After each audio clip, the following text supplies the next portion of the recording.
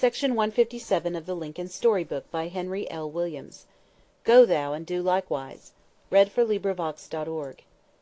Lord Lyons was the British ambassador at Washington when the Prince of Wales, now King Edward, was betrothed to the Princess Alexandra of Denmark, since Queen Regent of England. He used the most stilted, ornate, and diplomatic language to carry the simple fact. The President replied offhand with trenchant advice to the bearer, who was unmarried, "Go thou and do likewise."